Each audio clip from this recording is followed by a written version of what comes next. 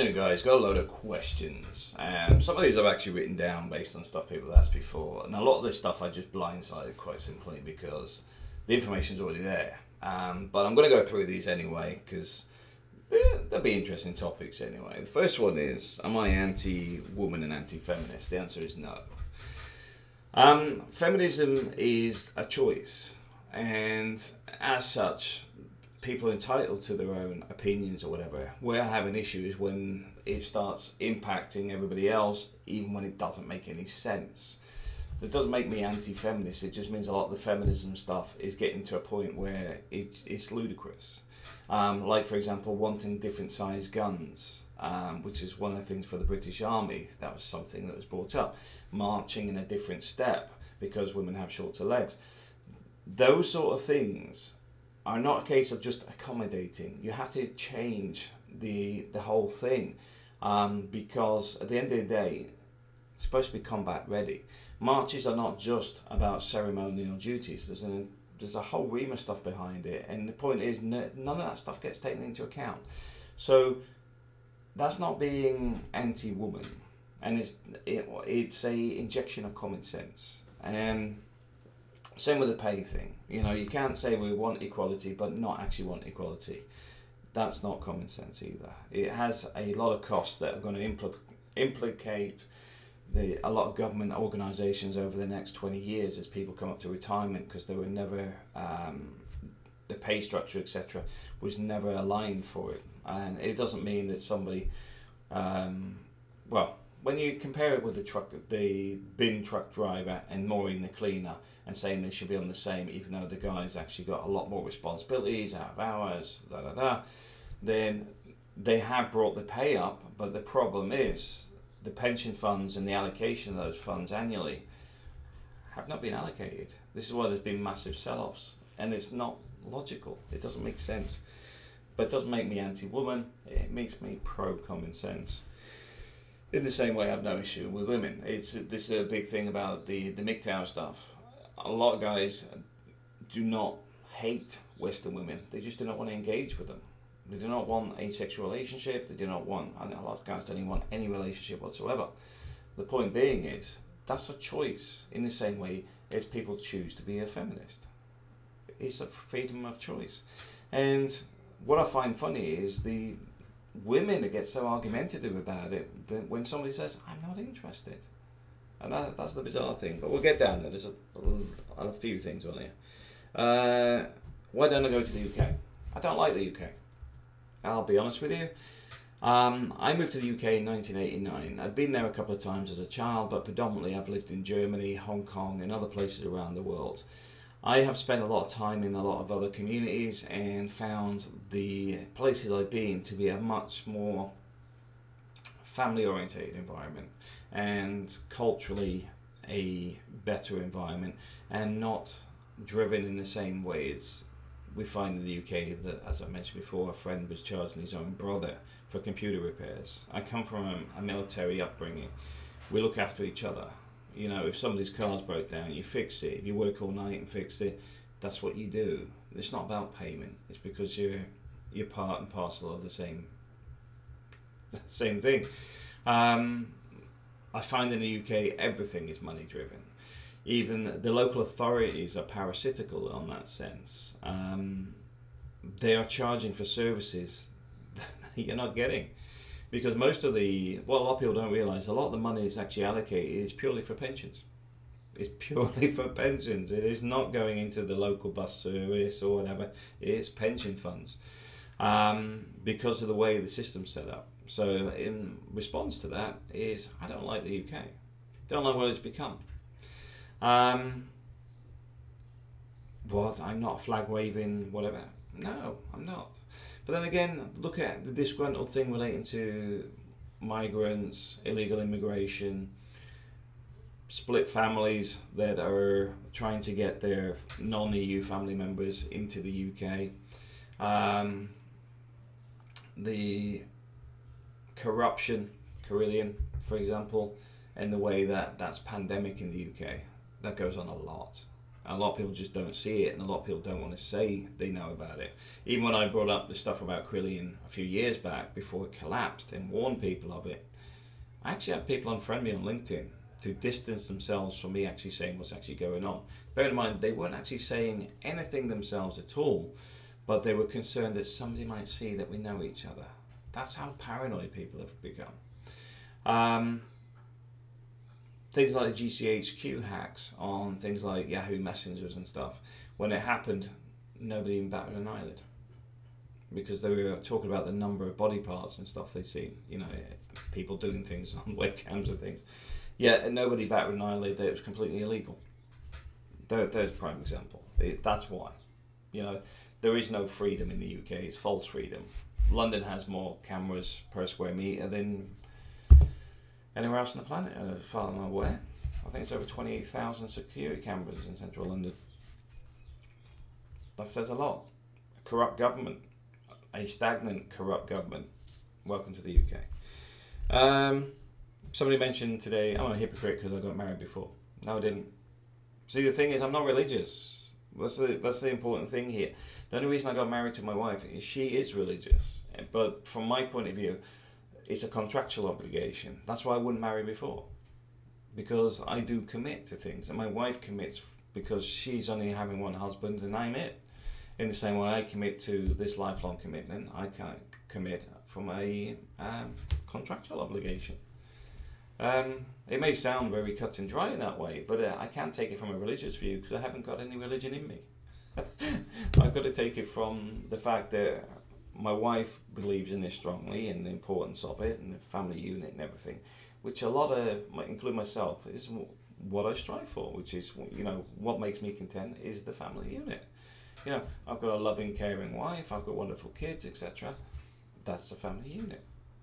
Now, that isn't happening in many places anymore, thanks to the way things are so skewed. And I do call it have your cake and eat it, because a lot of the time it is have your cake and eat it. Because women want to be successful, this, that and the other. At the same time, it's all skewed. Because I want the bigger house, the bigger car and everything else. I mean, my sister, for example, when she meets somebody, she mentions the value of her new house. Nobody cares. Nobody's seen your house. It's not like you're walking around the house and say, oh, this is a nice house, how much this cost? She has to make it so materialistic, it's just vulgar. But like I said, I don't dwell on that stuff too much, but I'm not a fan of the UK. My kids have a better education system here, better weather, multilingual, and good lifestyle. The UK, there's a lot of stuff that's hidden. The drug abuse, the violence, the gang crime, gun crime, knife crime, fudging figures on burglaries because it's related to all of the above. I'm tired of it. I used to analyze all the data. I can see a lot of the patterns that people don't see. In the same way, I can see things that other people can't see relating to. If you know how to search for the the crime areas, something, if you're looking for a house, learn how to do that, because you'll find out where the worst crimes are. So if a house looks cheap, there's probably a reason to it. Probably 5 burglaries that year. But anyway, I don't like the UK. Scam businesses. I haven't had any scam businesses. The funny thing is, this is by some sad individuals out in the Philippines. The call center, 100% legal. The permits are still actually on the wall in the building. The mayor's daughter used to work for me. The same as we've had barangay captains' kids work for us. Several people that own the resorts, their kids have worked for us. The reality is, a lot of local businesses were tied with us because of the way it was operating, and we were encouraging people that may not have had a university or college degree, which is often pushed in the Philippines is needed for a call center. I don't know why somebody needs to have spent a small fortune on getting an education and needs that qualifications to be told where to go on the telephone 20 times a day. Well, that's actually about 200 times a day, told to, why you keep calling me, why don't you?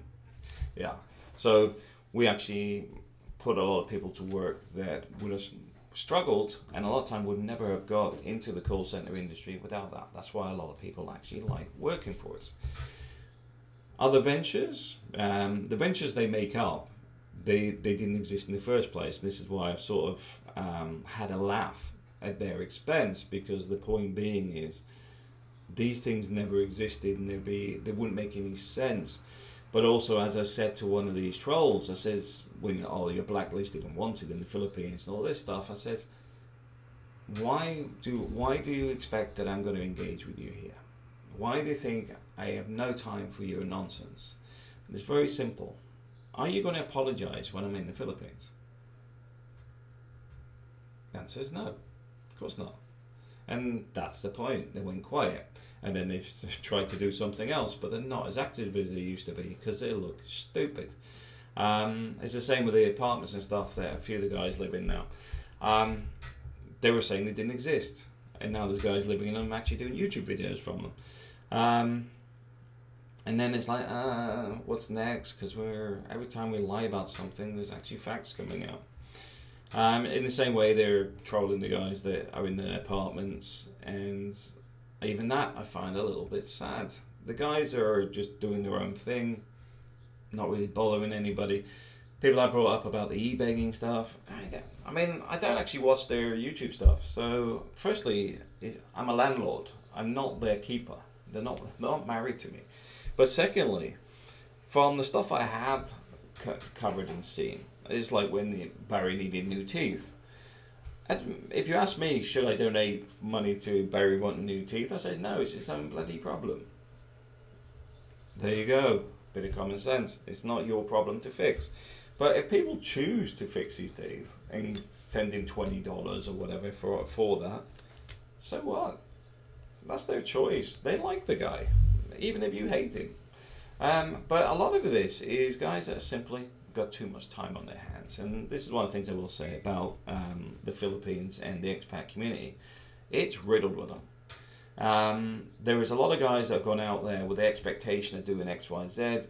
They've gone out there with their budget that is not big enough. They've gone out there with the expectation of living on a paradise island and stuff, and then realized it's not good living on a paradise island even if you are, because the paradise island has limited infrastructure, because that's why there's less people living there.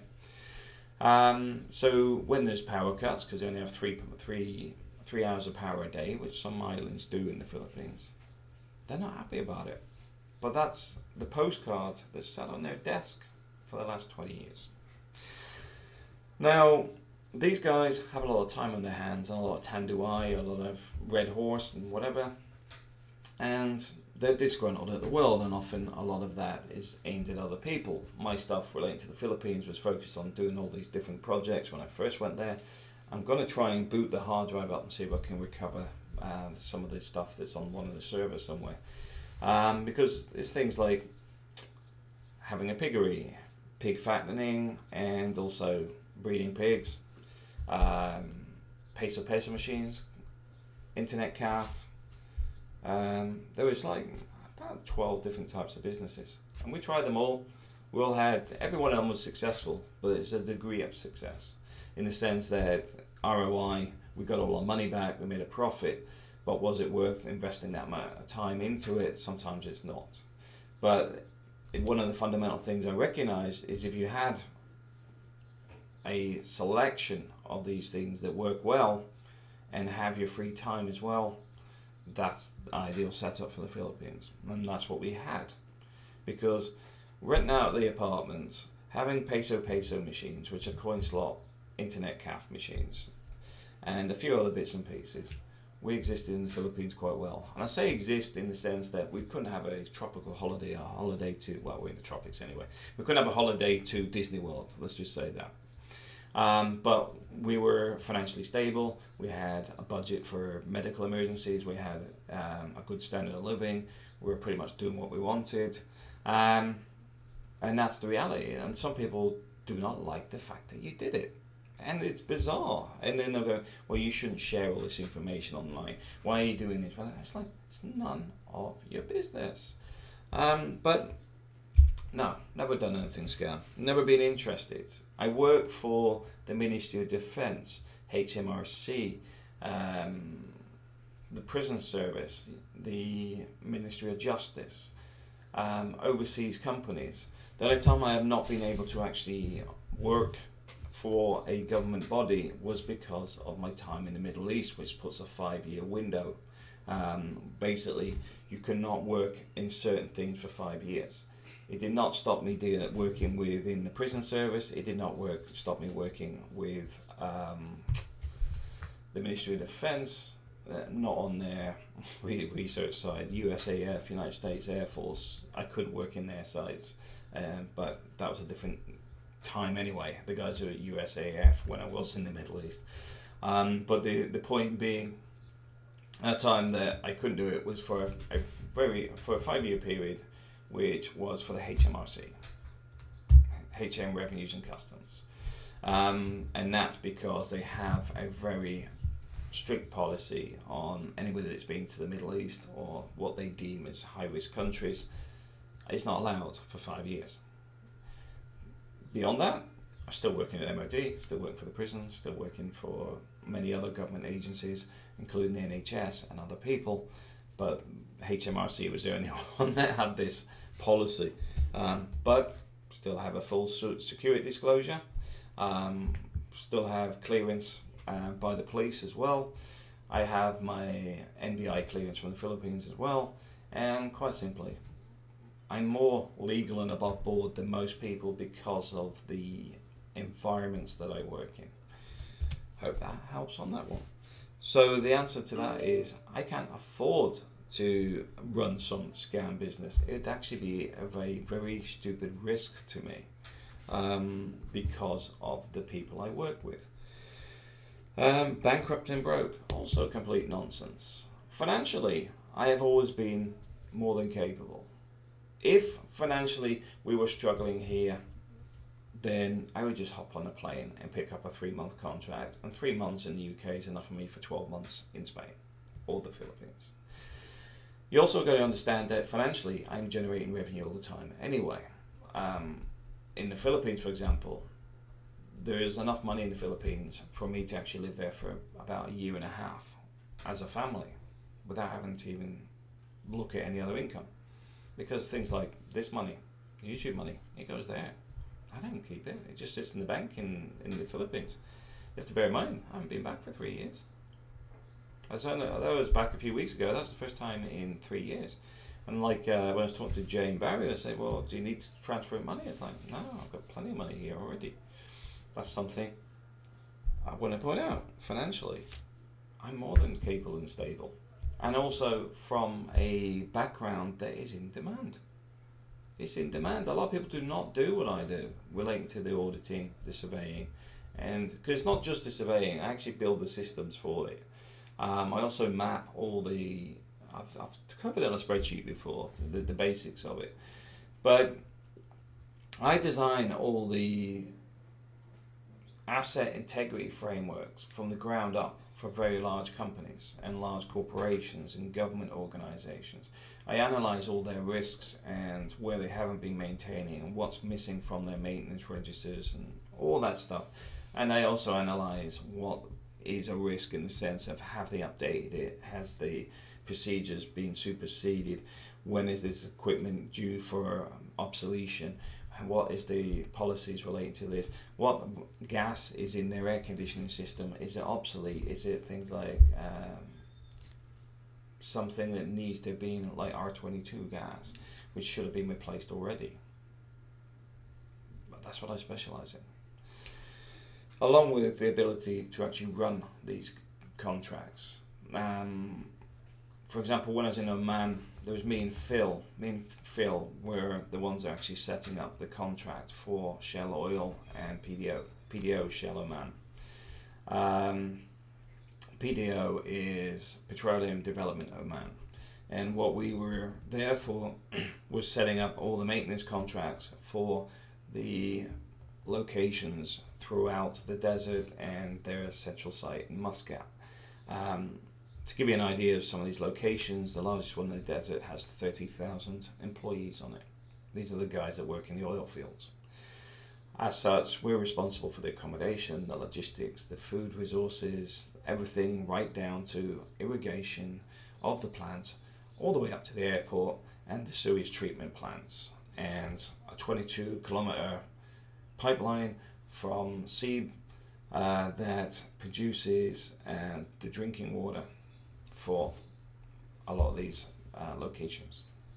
So that's what I do. That's what I specialize in. Not many people do it. Simple as that. Can't get a woman in your own country. Also wrong. First thing is, financially, as I've mentioned, I've always been financially capable anyway. If I'd stayed in the UK and stayed with the corporate side, women are not an issue. I just got no interest in those women. That is it. I've been there, done that, got the t-shirt. There's no interest for me in women from the UK whatsoever. It's just not my thing. You know, at the end of the day, as the MGTOW stuff sort of coming along, you're starting to see why. You know, at the end of the day, a lot of people are thinking the same thing. What I find funny is how a lot of women become defensive on it rather than recognizing there's a problem. There's a justification that men should do this, men should do that. At no point are they realizing, like, for example, marriage. There is no benefit to a man getting married these days. Not in the UK. If we went to India, for example, there's a dowry. The dowry is a transfer of wealth from the woman's family to that family as a new family start. So there's a dowry involved. But in the West, there's nothing. The wedding is not a commitment based on religion from both parties. It's often a Kardashian type thing where they have low morals and everything else. It's more about the getting rich quick. And as such, the risks increase for men, and that's one of the reasons MGTOW is growing. From my point of view, I didn't see very interesting in the women, because from the capacity within my business, the women are often very argumentative. Not because they're, I mean, Glenn put it, the way he puts it is when they're nagging about something, he says, you're not talking to your husband. Because they don't really handle the stress too well. The women I've worked with, they do not handle the stress too well.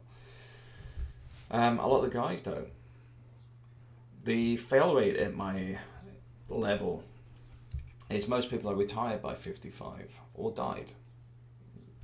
Most people have gone off with ill health, died, or been phased out.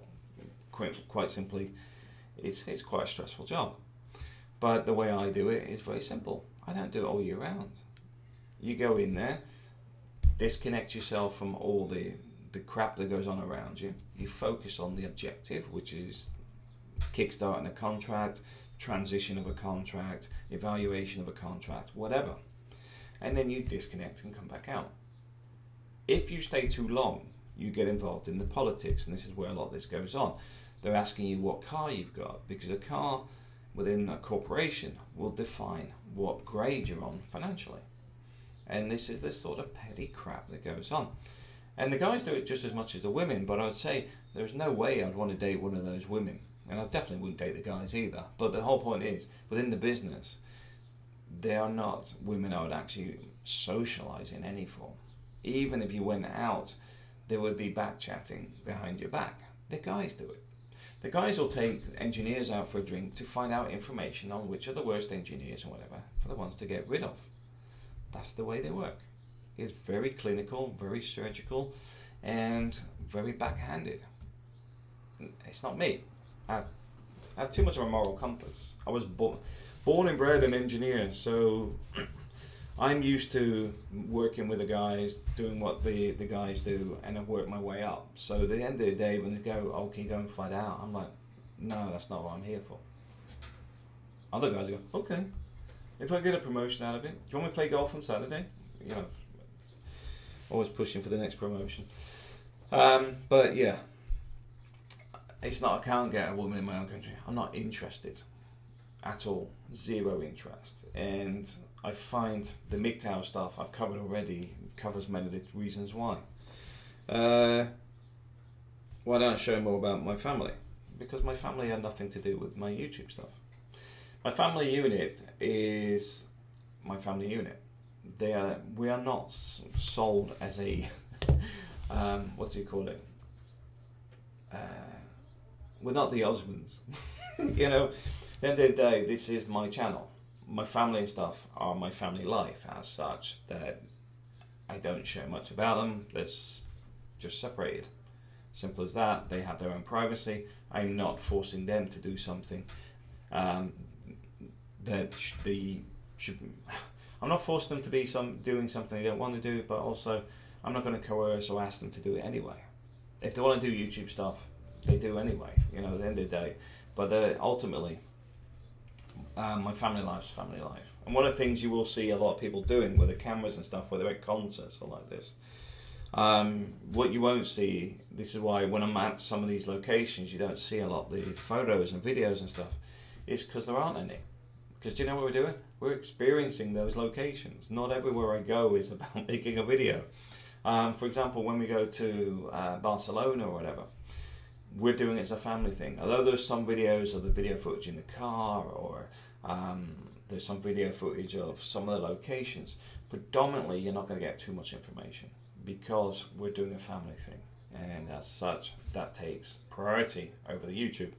Although some people say, why don't you do this or that? Because you can't do both at the same time. For example, if I was going to Murcia, I'd have to spend at least 1 to 2 days in Murcia doing videos. And that'd be focused on making the right videos and everything else, which means you wouldn't spend any time with your family, which defeats the object of doing it for me. You know, at the end of the day, these videos are more about information. It's not financial gain. There's plenty of other people out there that do the touristy stuff anyway. Why are you trolled? Well, the answer to that is lots of people get trolled. Having over 10,000 subscribers is a prime example of why you get trolled, because you have a broad spectrum of people that are here for different information, but along with that, the internet has a broad selection of trolls that have different reasons for trolling. One of my original trolls, he was well, he still is. I mean, I'm not sure if he's dead or not, but I think he actually has some issues mentally. He had something happen to him in the Philippines to the point that he left and moved countries. And this joke, yeah, I think that was the first word was right, would say that I was blacklisted from the UK and wanted in the UK and everything. Then I went back there to work, and then obviously when I moved to Europe, I was blacklisted in the Philippines and all this sort of stuff. What I find funny is how some people would actually look at any of this stuff. Well, and I would have to say, it's a very limited amount of people, because the majority of people can see from his style of writing there is something wrong with the guy. And somebody mentions why does he hate me? Well, there's a very simple reason that he started writing this fake wall of shame thing years ago. I wasn't on it at the time, but I recognized several of the people on there, and I asked them about it. Why are you on there? And you found out the majority of the people come from Link, which is a Living in Cebu forum. And this troll had been on there and banned multiple times for the stuff he does, because he incites argumentative posts. And one of the things I have mentioned about the forums is they are a toxic environment generally, because there's too many people either opinionated, argumentative, drunk, mental disorders or whatever, to the point I don't use them. I can't be bothered with it. But he would actually go on there and ask things about the price of a girl or something like that, and get people arguing with each other. It's the same with what he did with Chris Bennett, because Chris Bennett's had a issue relating to his ex-girlfriend, an ex-girlfriend that had a child that was biologically not his, but he wanted to see the kid, and there's access issues. But this other guy was involved that was basically coerced the girl from Chris, and ended up dating the girl and whatever. But then Chris wanted access to the child anyway, because he'd had an attachment with him. So he agreed to pay some financial money on a monthly basis. Paid the first payment, and they never let him see the kid. Now, bear in mind, the kid's not his anyway. He has no financial obligation for this. But instead, they try to file a case against him that he's not paying child support. It's not his child. So he then went to the court for this case, and they put the information forward because obviously the child's not his anyway. But they put this article in the newspaper that he's wanted for this thing, and yet was actually completely fabricated and false, because it gets filed under certain specific things within the Philippines law. But he turned up at the court case with all his paperwork and everything in order to put his case forward to the fact that the kid's not his anyway, they hadn't shown up, etc., etc., and they didn't show up at the court case. And that was that. And he's got all the documents relating to that. And the troll was actually on Living in Cebu forums and stirring the pot between Chris and this other guy, along with these other bits and pieces going on in between. He had nothing to do with it. He's just a nosy old fart with nothing better to do with his time. Dogs are fighting outside. So the point being is, this is the thing. When I started talking to these different people, I started to see this guy was a moderator on Living in Cebu. This guy was attacked by this guy on Living in Cebu. This guy is the owner of Living in Cebu. These are the four guys and moderators in Living in Cebu. And then when you start looking at the troll, you go back all the way into Yahoo groups, and the guy's been doing it since 2005. Now, people ask me why is he annoyed with me. It's because I put all that information out there so that people are aware that this sad individual is not only doing this, but here's all the information relating to it. I did the same with JLB. JLB, by the way, he seems to have gone off and done his own thing now. But at the same time, he was doing stuff that was just childish and pathetic. But once I looked in, analysed himself, and got all his information together, he stopped doing it. This other guy, on the other hand, I don't think he's got anything else going on in his life. He's still working in retirement. I've seen his tax returns. He's not wealthy. He's not doing well. He's not living in a nice big house or something else. But a lot of the time, trolls have this fake persona they like to do. They like to project that they're doing well and successful, but they aren't. And that's what's sad about it. You know, just being on the computer all day is their life. And they want to have the ability to be judgmental and have something to say. But as I've said before to other people, and I was saying this to Jay and Barry a couple of weeks back, because they were getting trolled. I says, the thing is, they're on about the stuff they're getting trolled about is about what's called e-begging, which is asking for money on things like YouTube videos. I says, the thing is, they make it out as a crime. What they're doing is actually not a crime, because it's just the way they're doing it. You know, at the end of the day, some people there go, okay, I'll give you $10 for your teeth to get fixed or whatever, or don't. And for me, I don't know why anybody would give somebody money for getting their teeth fixed, but hey ho, that's up to them. But as I said to Jay and Barry, I cannot understand why these sad individuals do not focus on real issues. There is a lot of crime in the locations they're in, because not just the Philippines, because a lot of these guys are not in the Philippines. A lot of them have had issues and left the Philippines a long time ago, and often are divorced as well, and which does ask the question why they're still dwelling on it. But ultimately, they could be doing a lot more productive stuff, but they choose not to. It's dwelling on stuff that they want to feel important or whatever. I don't know, but for me it's just sad, and I just can't be bothered with it. And now I'll ask my question, why do I still dwell on the Philippines? I'm still very, very well connected with the Philippines. As you're probably aware, when I come back from the Philippines, I'm talking about the Carbon Trust and things like that, because I'm interested from a business point of view. I'm interested in cleaning up a lot of the plastics that are out there. I'm interested in it from a perspective of our power plants. But on top of that, we still have property there. We still have a lot of family there. And now all our paperwork's sorted. We can come and go to the Philippines as and when. Up until that point, we were sort of stuck in limbo. So although we've been took 3 years to get here, that part of the journey is now finished. We can actually now start traveling backwards and forwards.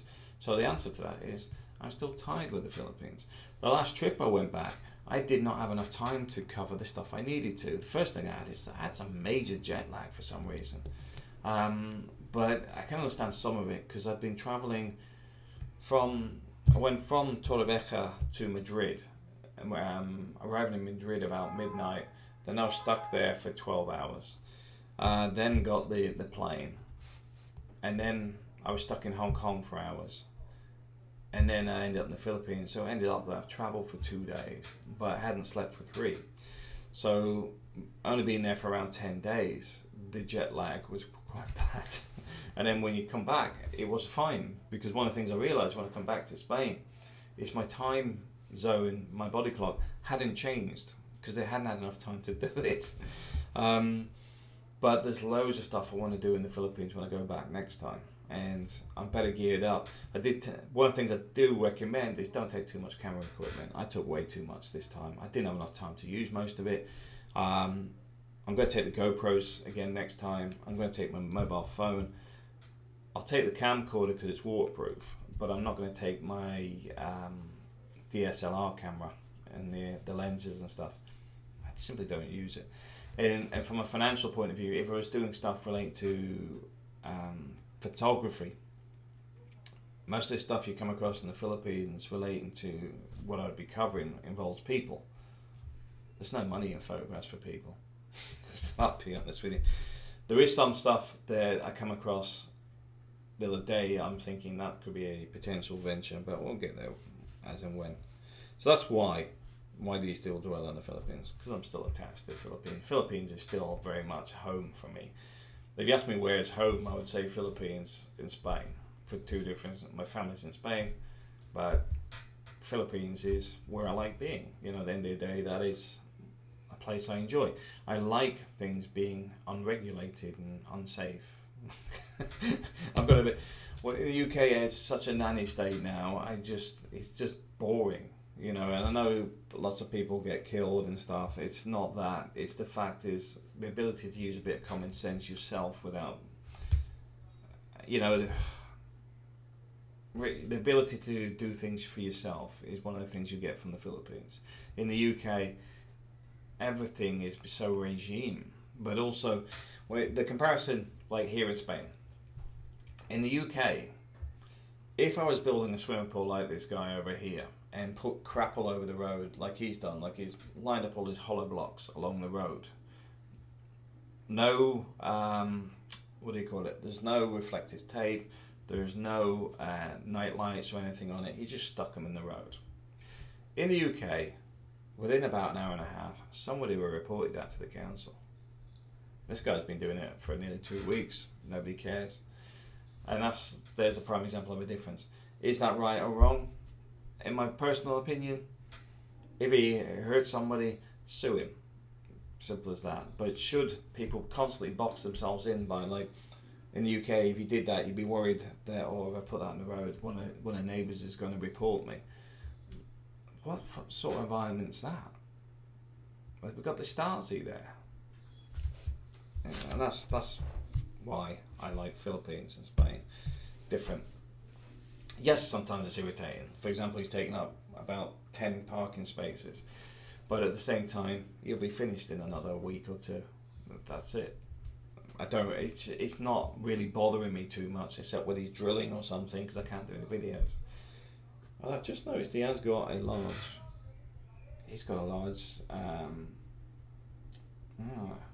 It's got a large oven there, which is ideal for baked potatoes. It's the same style. Anyway, because he's ripped all his trees down while he's putting the pool in. I'm not MGTOW, and MGTOW may get offended by the stuff I bring up. As I mentioned before I met my wife, I was actually happy being single.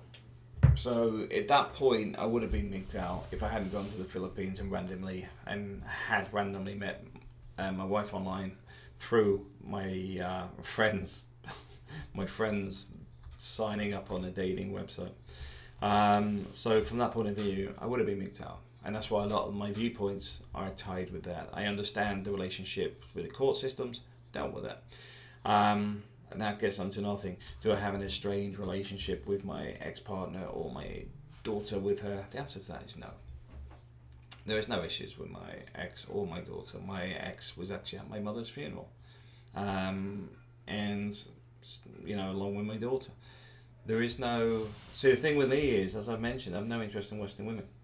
And even with my ex-partner, there is nothing with me. I feel nothing. I mean, I'll be honest with you, there is nothing there at all. It's not like anger or anything. I just don't feel nothing. And it's not a case of have I suddenly just lost the interest because of such bad things or whatever. It's just simply, when I met my wife, it was so different that at no point would I even consider looking at a Western woman. It's as simple as that. And it's not because I am sort of cutting people off like this. It's simply, there is nothing there. I don't find them attractive. I don't find them, yeah, it's just nothing. Now don't get me wrong, companionship wise, in the sense of having female friends, a bit different. Because I talk to people exactly the same. You know, at the end of the day, you don't have to have that sort of connection to have debates with people or discussions or dealing with ego, the camera club and things. Because even at the camera club, there is issues relating to some of these people that are coming out of the NHS and other jobs where they've got nice ring fence, pensions, retire early, go off and retire early at taxpayers' expense, etc. But they've never been in a real world environment. As such, they're wrapped in cotton wool, but it doesn't mean that you can't have a common objective or interest, which in that case is photography. You just don't get into conversations about women's rights and things like that because, like I said, the whole thing about the car and the 4 women getting to somewhere, it was like nobody's even interested in hearing it. It's not funny. It's not correct, and nobody was interested. But anyway, so from the MGTOW point of view, the first thing is, if I'd done a lot of stuff I did when I was younger down the MGTOW route, I would have changed a lot of things. Financially, I'd have been a lot better off, without a doubt. Without a doubt. I did do a lot of partying in my younger years. I would have been more focused on some of this stuff. Don't mean I didn't come out quite well. I mean, at the end of the day, I'd be out clubbing on a night and still be in college in the morning. I still got through it, but at the end of the day, I wasted so much money on women and alcohol that quite simply I'd have been better off using it somewhere else. But that's hindsight. My dad went through the same thing. When he was in the military, one of the first things they had when they joined the army was somebody advising them not to go out drinking, whatever, invest in a house, because even when you're overseas, you rent it out, it'll pay for itself, and buy another one, da da da. Yeah, of course you do. So, ultimately, things have changed on that, but also, relationship-wise, I wouldn't have gone through the same rigmaroles of things I went through. I would actually have, yeah, I would have still had some relationships, don't get me wrong. I wouldn't have been 100% MGTOW in the sense I would have no engagement with women, but I would have certainly been more protective. I would have had a lot more stuff going on in a positive way. I wouldn't have got roped into some of the stuff I did do in the past, but that's life. And that's one of the things I do recognize is that even though some people may actually have issues with their past, myself, I have no issues at all. I just put it down to experience. I may not get that time back. Well, I will never get that time back. But at the same time, there is always good and bad anyway. You know, you have good times, you have bad times. It's experience. It's the yin and yang. It's a balance. But at the same time, if you had more information, better informed, and like this thing was, I mean, like I said, I haven't been married before my wife. But funny enough, that would actually tie a little bit into MGTOW in the sense that I recognize it's an obligation. But there was no advantage to me because I wasn't religious. And one of the things that stopped it was they wanted me to convert to being a Catholic, and I wouldn't convert because I don't want a religion. I don't want one. My birth certificate says Protestant because my parents made me a Protestant. And religion is one of those things I have no interest in. And some people have asked me if I looked at it and should look at it. Honestly, I don't think it's relative for me. At the end of the day, everyone has their own thing that they're interested in. Myself, it's not like I'm seeking a world peace or need to feel content or anything like that. I already am content. Religion does not need to be involved. And that's one of the things I have without religion. And a lot of people seek religion for a release or dealing with a problem. An example of that is some of the guys my father come across in McDonald's where they were homeless. At McDonald's, they cleaned themselves up, got jobs at McDonald's, and were off doing some religious thing over in Africa. That's what they were saving up for. But the point is, from that point of view, I have no issue with religion because that viewpoint is actually empowered people. What put me off religion a lot is the child abuse and the covering up. And it seems to be stagnant. It seems to be in most religions. Because it's very hard to say it's in all or it's not in some or whatever, because you don't know. Because these things have been covered up for centuries. So it's very hard to have all the information, but I've seen the stuff in the Philippines relating to the Catholic priests. I've seen the stuff relating to Ireland and the Catholic priests. I've seen the stuff relating to stuff that goes on in the United Kingdom, relating to choir boys and all sorts. They are ultimately, how can somebody be preaching something that they see as fundamentally a foundation of their being, and at the same time committing those types of abuses? If that is accepting, then I don't get it. I never will, because for me that's just wrong, and always will be. There is no justification for that. And I have experienced talking to people who are relating to a board in the Philippines to do with 7 priests with various things that they committed, and they come and talk to me. It's only 2 people separately, because they understood that I just say it as it is, and they couldn't say it within the church, but they were venting their frustrations by seeing me as somebody they could trust to talk about these things, because the leaving of the church is the choice of those priests. At no point does it take into account the damage they did to other people. And I'm one for separating religion and church. Definitely the ivory towers of every slum, the church. But at the same time, I don't need religion. I never have done. But at the same time, I do understand why other people have it. But I hope that answers all those questions. I can't think of anything else anybody wanted to ask me. Thanks for watching.